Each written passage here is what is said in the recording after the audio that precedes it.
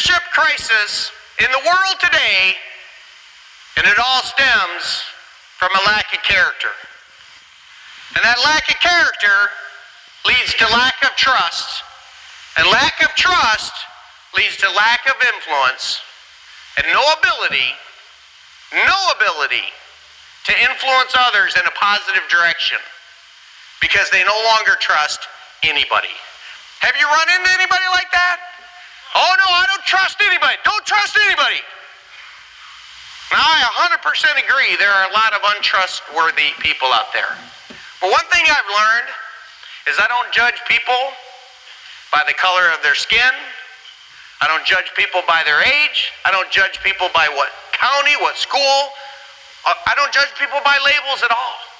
Because I know a person stands or falls on their character. And you can go to any church and you can find people with character and people without. You can go to any school, any country, because the wheat and tares are all together on earth. John Wooden, the great coach of the UCLA Bruins, won 10 championships his last 12 years. And his dad, a farmer in Indiana, didn't have any money, barely made enough, raised enough produce and food to feed his family. But he gave John Wooden something amazing. He taught him principles to live his life by. And one of the cards, he gave him a couple cards, and he had a few things written on them. And the first ones, there were 3 principles. Never lie, never cheat, and never steal. Can you imagine how good your life would be if, first of all, you decided in your own personal life, I'm going to live a life where I stop lying, I stop cheating, and I stop stealing. Now I know when I say that, most of you are like, no, Orrin, I don't lie, I don't cheat, I don't steal. And so then the 4th one probably should be, don't self-deceive. Definitely making friends now. Okay, well, let's go through it. Author Jack Canfield once wrote, in reality, lying is the product of low self-esteem. The belief that you and your abilities are not good enough to get what you want. The false belief that you cannot handle the consequences of people knowing the truth about you, which is simply another way of saying, I am not good enough. Have you ever spent time with someone that you figured out, they just lie a lot? Or maybe exaggerate a lot? Remember that one guy? He's like, yeah, we had 2, 3, 5, we had $10 million. Yeah, that's the ticket. You know, it's like whatever. It's like, no, 1's not enough. 2, 10, why 10? Yeah. It's like, or someone, you know, it's like, how many people were at the meeting? Why, we had 10, 15, 20, 50 people. Yeah, we had 50 people there. And why do they do that? I mean, if they had 10, they had 10. But why do they have to say 50? Because they want so badly for someone to be impressed with them, and they don't think that 10, the truth, will be impressive enough, so they have to lie or exaggerate because they want so badly for someone to accept them. And the principle is, your integrity should never be for sale. Never sell your integrity for acceptance. Because what you will end up with is not only not acceptance, but you won't even accept yourself. Because you know yourself as a liar. Don't ever sell out your integrity. Never lie. Number 2, that Wooden's dad taught him. Never cheat. So many people think that cheating is the quick way to success. Cheating is the fastest way to have no leadership. How far would you follow someone that you know has cheated you? That's why it cracks me up, because I see, if people have thousands of people following them year after year after year, one thing you can pretty much bank on is they're not cheating too many people. Because as Abraham Lincoln said, you can fool some of the people some of the time, but you can't fool all the people all the time. Socrates said, if it were necessary to do or to suffer injustice, I would choose to suffer injustice. Why? Because he knows if he suffered injustice, oh, it might hurt you financially. Someone may steal some money from you.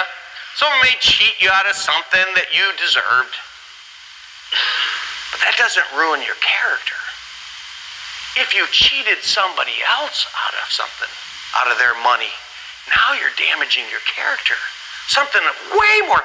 Money can be replaced much faster than character can be rebuilt. And reputation's restored. I mean, it's like choosing the little things and giving up the big things. Keep the big things. Keep your character. Don't sell out. Don't sell out. Never cheat.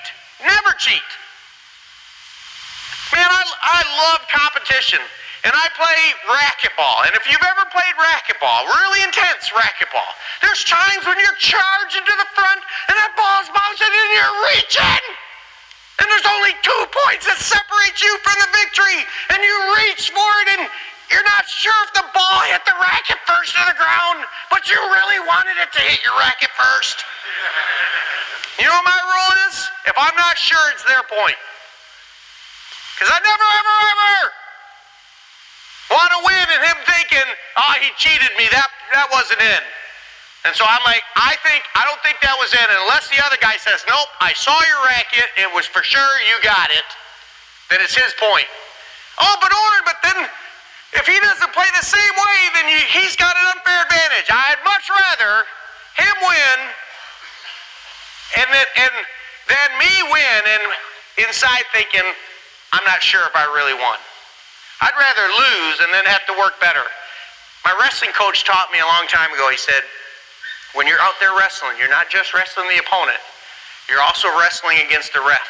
If the ref makes a mistake on a call, you've got to be good enough to beat him anyway. In the same way,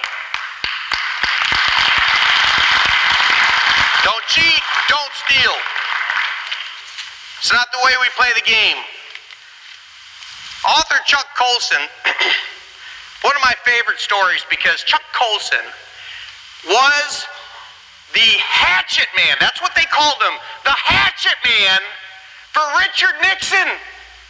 During Watergate, he was right there in the front lines. He actually went to prison for a period of time. You'd say, why would you be quoting Chuck Colson?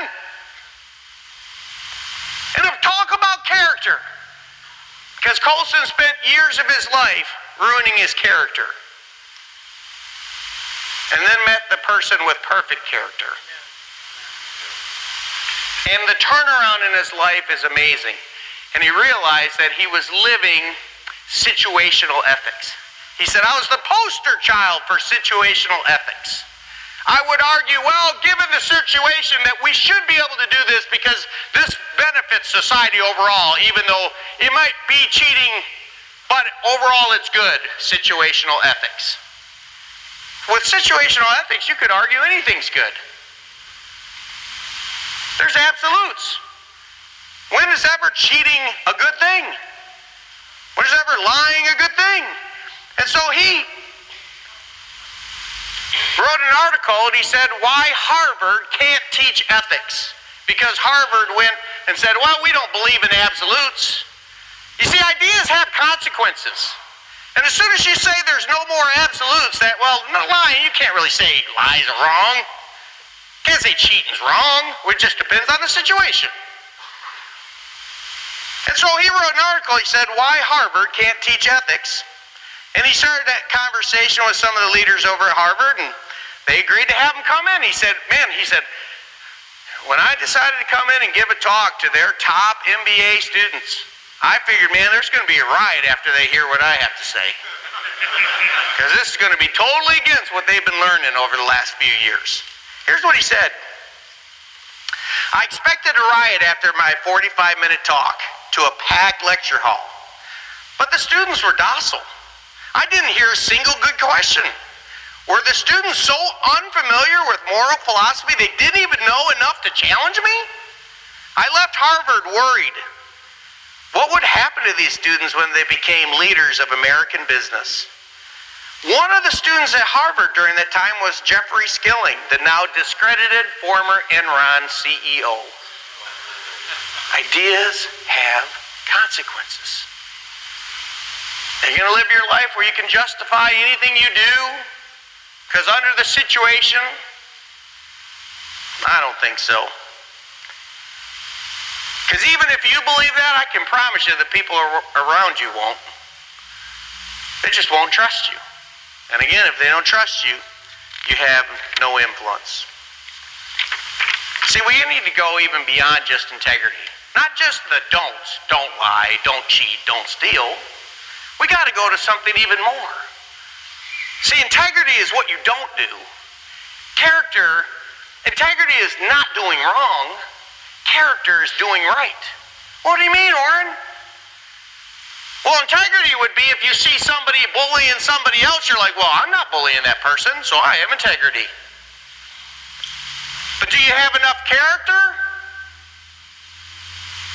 to go over there and stop the bullying? And all of us, oh yeah, we would do that. Really?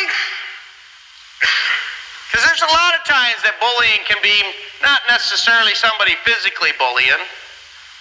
There can be companies that are doing wrong behaviors. Oh, but I don't want to get involved because if I say something that might jeopardize this.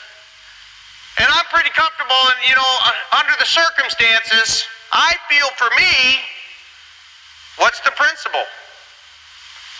What's the principle? And if you're a principle-centered person, then you follow the principle. And you let God deal with the consequences. Because that's what men of character do. That's what women of character do. In the book, Resolved, I go through the 13 resolutions that can radically transform somebody's life if you're applying them consistently. And I will tell you this. Character is the foundation of them all. If you miss out on this one, I'm almost hoping that you don't get the other ones. Because if you gather the other ones, but you don't have character, then the other principles are used for manipulation or for personal benefit versus for service for others. The idea of character is it foundationally keeps one on solid ground. The formula for character equals integrity multiplied by courage. That is the missing thing today. Courage. Do you have courage to stand up for the right things when they need to be stood up for? And how many times do you see that people aren't standing up when they should be standing up? C.S. Lewis said, courage is not simply one of the virtues, but the form of every virtue at its testing point. See, courage is the thing that says, well, are you really principle-centered? Because, man, everybody can talk about being principle-centered on a calm sea. When there's no storm, everybody's principle-centered. Yeah, we can all say it. But when the storms of life happen, can you apply the proper principle at the right time, even when it hurts? Because this is where you see people flip-flop. You see them go from, well, that's what I do believe, but under the circumstances, I think we ought to do this. Or I don't feel this way. Have you ever noticed Most marriages, I think, when you go to a wedding, you hear something like this. For better or for worse, till death do us part. Anybody ever heard that one? And anybody ever been at a wedding where you heard that and then they got divorced? Did they misunderstand the words? Did they think it was for better or for worse unless it gets worse?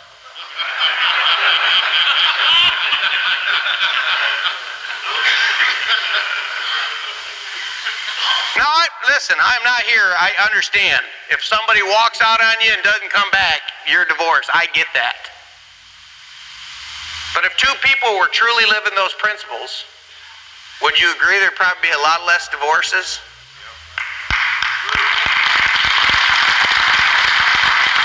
Because what would happen is it'd be like, well, since we both have character and since we made a covenant, a commitment, we better figure out how to make it better since we can't end it. Let's figure out how to make it better. As long as you have that back door open, sneaking out the back door is a lot. Well, I was principle-centered until I didn't feel like being principle-centered anymore. See, that's feeling-centered. That's not principle-centered. When you went up there and said, for better or for worse, till death, you go, oh yeah, I was feeling it then. But after a year, 2 years, 5 years, I wasn't feeling it anymore. That's why the principle's there. See, the principle should be followed even when you don't feel like it. That's why it's called principle-centered and not feeling-centered. You know what I'm saying? So many people say, oh, I'm principle-centered, but they respond feeling-centered. Do you think there are times in my relationship with Lori where I didn't feel like being married? Do you think there are times with some of my friends where they let me down or I let them down, where we could have just said, well, that's it. We just never talk to each other again. But that's when you need the principle. When you feel like applying the principle the least, that's when you need to apply the principle the most. Those are the times. Chris Brady and myself have been business partners for 22, 23 years now. A long time. Do you think in that time that there were times where we misunderstood each other? But you know, on all that time, I've never gotten a call from Chris where he's yelling and screaming at me, I'll never talk to you again, you hurt my feelings. Can you even imagine that? It'd almost be laughable. If he did it, I'd be like, ha ha, that's a good one, April Fools. Because I know Chris. I know exactly. Chris is one of the most predictable people in the world. You know why? Because I know how he'll respond, because I know he's principle-centered, and we both know the same principles because we both follow the same book.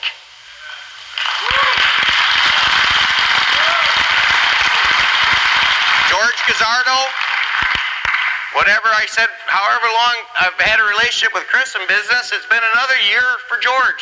Same exact thing. I know how George is going to respond. Principle-centered people are very predictable because, listen to this, they actually follow the principles, even when they don't feel like it. That's what a character-centered person does. Reverend Martin Niemöller spent most of World War II in a Nazi prison camp. Here's what he said. First, they arrested the communists, but I was not a communist, so I did nothing. Then they came to the Social Democrats, but I was not a Social Democrat, so I did nothing. Then they arrested the trade unionists, and I did nothing because I was not one. And then they came for the Jews and the Catholics, but I was neither a Jew nor a Catholic, and I did nothing. At last they came for me and arrested me, and there was no one left to do anything about it. Martin Niemöller recognized his lack of character came back onto him. When should he have done something? When should he have applied the principle and said, hey, this isn't right? One of the things that the The reason evil can flourish so much today is because the people with light think they're playing defense. The people with light are not playing defense against darkness. Darkness cannot assault light. Light assaults darkness. One light turning on can wipe out a lot of darkness. It just takes enough courage to lift your lamp up. Do you have that courage tonight?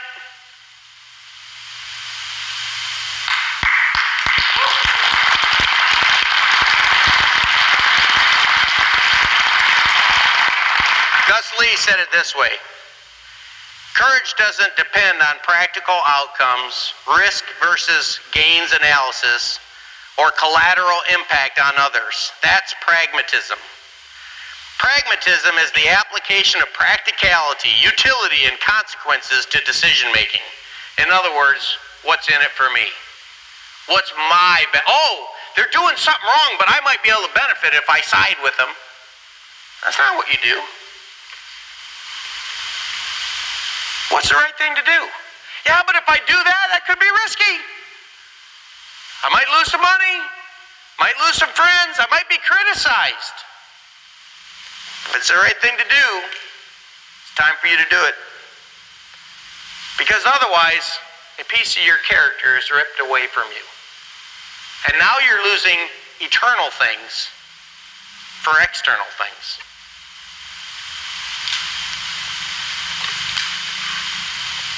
Stephen Carter, professor of Yale Law, talked about the difference because he said, but don't sometimes you have to compromise?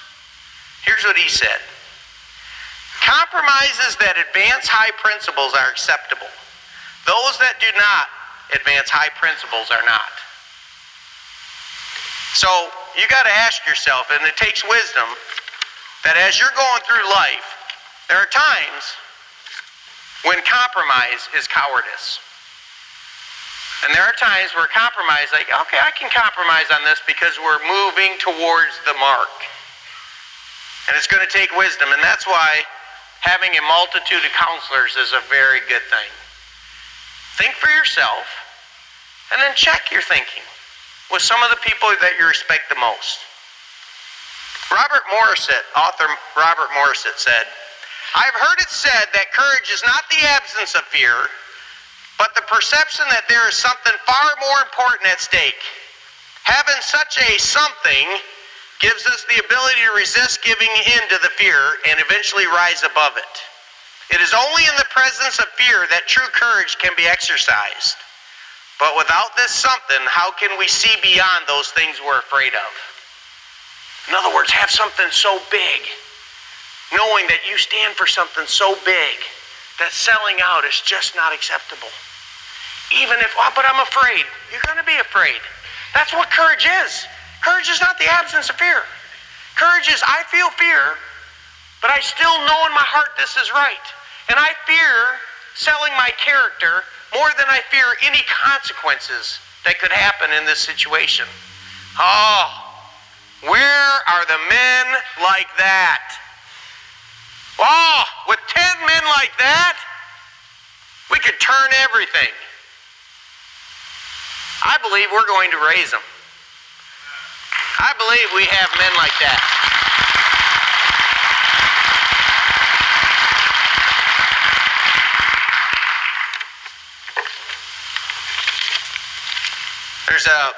Lord Acton said, power corrupts. Absolute power corrupts absolutely. I would say it like this. Absolute power doesn't corrupt, it reveals. The corruption was there the whole time. The opportunity to apply the corruption wasn't. When a person becomes a dictator and I've got all this control, man, now you're going to see the reason why one person shouldn't have total power is because when one person has total power, they start compromising and you start seeing the corruption within. All of us have that corruption. In fact, I would say someone that wants absolute power is already proving their corruption. That's why I love having working in all of the companies I work with is having policy councils. Having other trusted counselors that I can make sure my thinking, because I understand left to myself that I might miss something, that I might be thinking wrong, that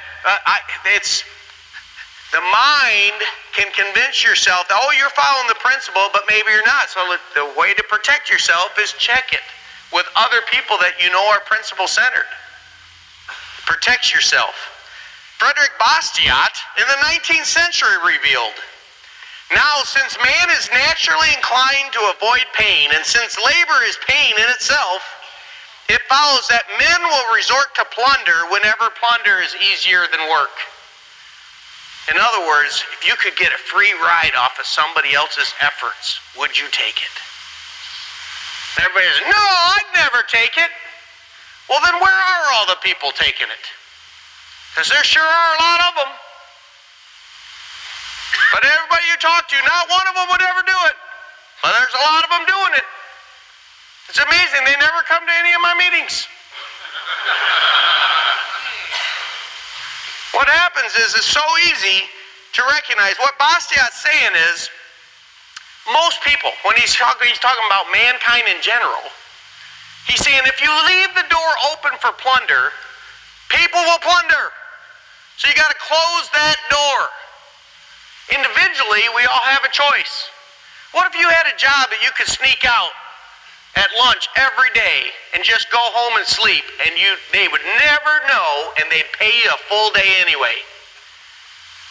Is that still considered plunder, Orrin? Because I want to change my answer that I gave you earlier. Well, did you earn the hours? Did you truly earn that money, or did you take from somebody else's production?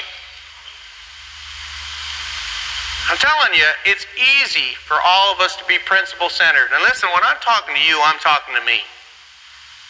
Every single one of these. When you write a book and you write a chapter on character, it's very soul-searching. Say, well, now hold on a second, Woodward. But that's one of the most healthy things in the world. It's healthy when you recognize the gap, so that you can begin to work on it. Ignorance of the gap is dangerous. Close the gap. Close the gap every day. Identify where the gap is and start closing it every day. That's what a person of character does. Because if you're not doing that, you're in self-deception. You're self-deceived. If you're not closing the gap, then somehow you've convinced yourself you have no gap. And if you have no gap, that means you're perfect. And I would like to shake your hand because you're the first person that I've met in the flesh that's perfect. All the rest of us have a gap. All the rest of us, maybe I should say it this way, recognize there is a gap. But if you don't recognize your gap, what happens is you've begun to lie to yourself. Remember where we started? John Wooden, never lie. And all of us probably thought about that and said, I don't lie. Can I give you a different definition of lying? Because all lying begins with lies to self. Here's the one that got me. This one was Stephen Covey dropped me and kicked me below the belt. I was an engineer. I was on a 45-minute lunch. I had my Lumina part underneath this big maple tree, and I'm reading this book. And Stephen Covey said that if you've ever set the alarm clock that you were going to get up early to do some reading, or you set the alarm clock that you were going to get up early to work out, or you set the alarm clock because you were going to get up early for morning prayers with your wife, or whatever it was, and that alarm clock went off and you shut it off and you kept sleeping, liar! If you ever said to yourself that you were going to do something in business or with your family or with one of your kids, and you didn't follow through, you're lying. And it hit me the most as I said, well, no wonder I'm not following through with commitments to others.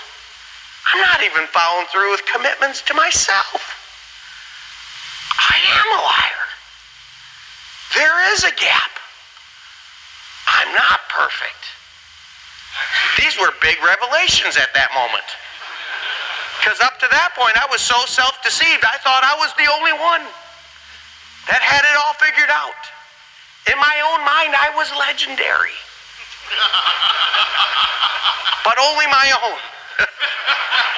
Everybody else said he's something, but it ain't legendary. I can promise you that. Covey wrapped it up. He said, many times, success is mind over mattress.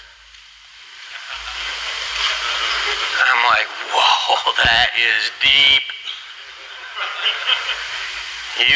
I'm telling you, when I wake up now, you should see how fast I jump out of bed. Woo!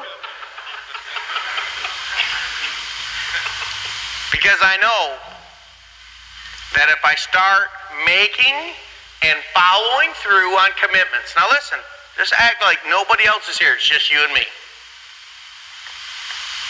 Have you made commitments to yourself that you've not followed through on? And if that's the case, don't use that as, see, I'm going to go beat myself up and feel miserable for the next year. I'm just going to tell you this. Welcome to the club. The club includes everybody here and everybody who's not here. It's a really big club. It's called humanity. So don't feel bad about it. What you do next, though, is absolutely essential. If you leave here and say, I'm just going to forget that Orrin talked about that, then you've begun the process of lying again. You've begun the process of self-deception again. And any man or woman that will lie to themselves will surely lie to others. All integrity begins with integrity to self. And then from that base spans out to integrity to others. So determine the things that you've committed to do to yourself and start doing them. Start honoring your own commitments so you can become honorable to others. It will radically transform your life because you're starting to move towards the light, away from darkness and lies, and towards truth, honor, and integrity, character. That's where you're after.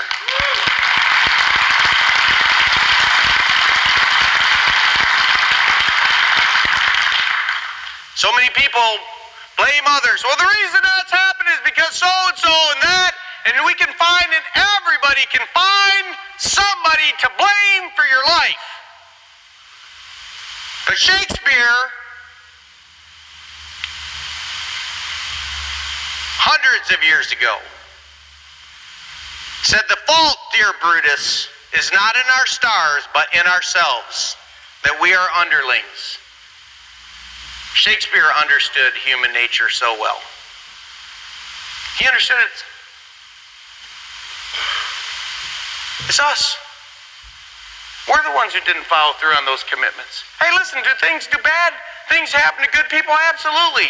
Are you going to be dealt some bad cards in life? Absolutely. But you can play another hand. You can live another day. And you start following these principles and rid yourself of self-deception. How do you do that, Orrin? Start telling yourself the truth. There's this really cool book that says something like, the truth will set you free. And I'm going to add one more verse to it.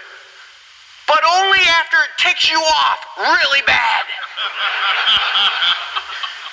The truth is, it absolutely, the truth will set you free. But only after you realize the magnitude of how bad you've messed it up. It's only when you're like, man, I really did mess it up. It really isn't so. It isn't my parents. My parents aren't responsible for my life. Because no matter what they did, but they were mean to me, they abused me, they did all this. All of that's in the past. And it's the choices you made after that that's created the life you have now. I'm not justifying any of their behaviors. I've had bad things happen to me. But I'm going to allow that one incident or that one experience to define who I am the rest of my life? How foolish. The truth will set you free. That person had a problem. That person had a sin. Their sin will not define my future anymore.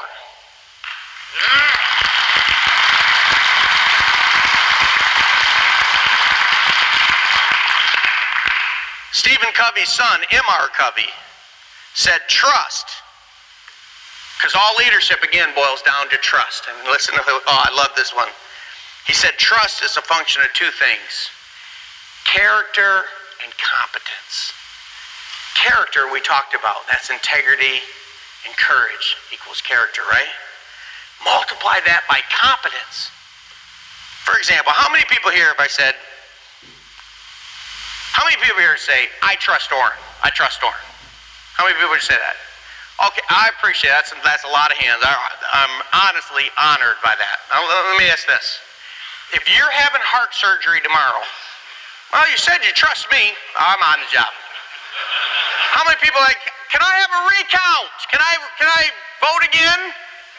Now, wait a minute. I thought you said you trusted me. Listen, I really want you to get better. You got a heart, I got some hands. Let's go. And you're like, seems like all of a sudden you're hesitant. I don't see as many hands up anymore. See, what I'm showing is, yeah, but Orrin, I trust you. I trust you have character, but I just don't think you have competence in this area. And without the competence, I can't have you touching my heart. Because, well, although you may have character, you do not have competence in that area. You see, trust has to have both, doesn't it? And so, as you're living a life of integrity, as you're living a life of courage and you're building character, now in whatever field that you're doing, you have to build competence. And when you have character and competence combined, now people trust you because they know you're going to do the right thing and you know how to do right. And when you have both of them, people will follow you. It doesn't matter if other people criticize, whatever. You're like, nope, I know that person knows what to do and they're doing right. And I will follow them because they are leading me to a better outcome than where I was leading myself before. I'm part of a community that's doing something bigger than themselves. That's what character is. When enough people with character and competence join together, they can create community. And communities can change the world one person at a time. Communities, Edmund Burke called them little platoons. Edmund Burke was the same one. The only reason that evil flourishes is because good men do nothing. He said we need little platoons. We need people leading right where they're at. Doing the right thing because it's the right thing. I mentioned Chuck Colson earlier. He strongly emphasized little platoons and he built a big platoon. He moved out of the Richard Nixon. He served his time in jail and he was given his calling. He realized, man, there's a lot of people that are serving time that are not getting the proper information. They're not getting the things that they need so that they can change their life. And they're noticing that they would get out of jail and they'd end up right back in jail. Called recidivism, I think. And it's repeating. Let's call that. That sounds easier. And so he started a little movement that ended up becoming a worldwide, global movement of helping people when they get out of jail, when they get out of prison, not return. From the smallest of things, from power broker with the president, to spending time in prison, to going out and building his platoon and leading with character and competence. Can it happen? Absolutely. Can it happen for you? You say, oh, I messed things up. Have you messed it up to the point where you got sent to prison? Maybe you have, and you can change.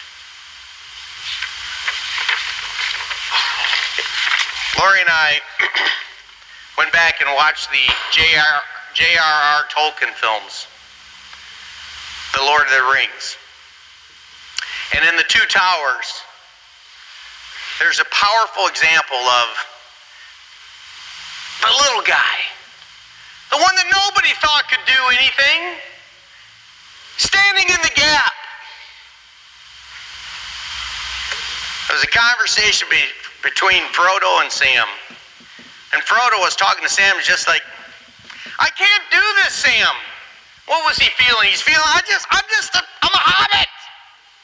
I'm just a little hobbit. What can a little hobbit do against all this evil and all this darkness? Sam says, I know, it's all wrong. By rights, we shouldn't even be here. But we are.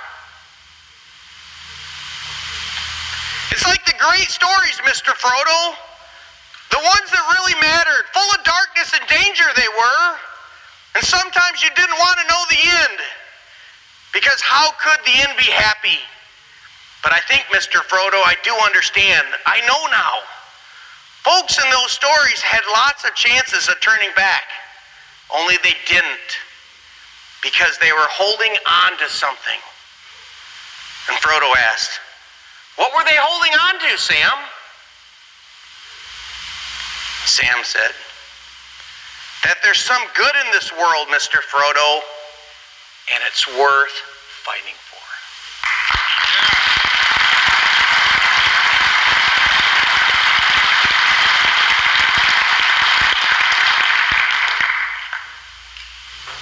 In the 1950s, right after World War II, a whole bunch of Germans, Moravian Germans,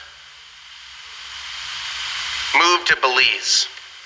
And the Belizean government was like, well, we know they're not Nazis and they're kind of peculiar people. What are we going to do with these? Well, yeah, I guess we'll take them, but you know what we're going to do? We're going to give them the worst land in Belize. We'll give them the land that nobody else wants. They called it the wasteland. Nobody else is living there anyway. We'll just give them that. Well, I mean, what's the worst thing that happened is wasteland anyway. That was in the 1950s, early 1950s. If you go to Belize today and you take me to the best part of Belize, they will take you to that former wasteland. These Moravian Christians shined light into darkness and converted a wasteland into the most productive land that if you go ask the people of Belize, they say you can tell immediately when you enter into the Moravian area. It's beautiful. Everything's manicured. It's a paradise. They made a productive land out of a once former wasteland. It's exactly what can happen in your life. If you come to me and say, I've wasted my life. I've done so many things wrong. I didn't live with character. I messed up this. I messed up this. And I would tell you to do the same thing that Moravians did. To start applying the principles we talked about tonight. And what you will do is you can, by the grace of God, turn a wasted life into a productive life. One that shines light into others. It's time to have the courage to change. It's time to have the courage to do. It's time to have the courage to be. Don't worry about feeling small. Everybody's small. But it's only when you fear no fall that you can be willing to do something great. It's our moment. It's our time. Let's do what we know we have to do. God bless you.